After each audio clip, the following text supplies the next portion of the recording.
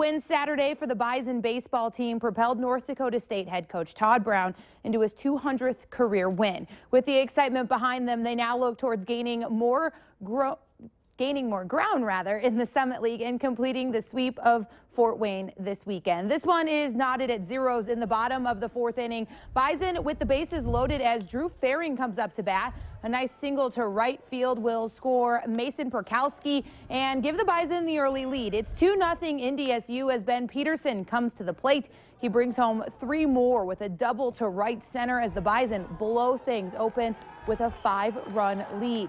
And they aren't done there. No, Taylor Sanders punches Peterson's ticket home with a nice bunt here. Peterson sliding in to beat the throw, and the Bison will wring 8 runs out of the inning on 5 hits. They go on to win 15-5 and complete the sweep. The Bison will host the University of Mary Tuesday at 5.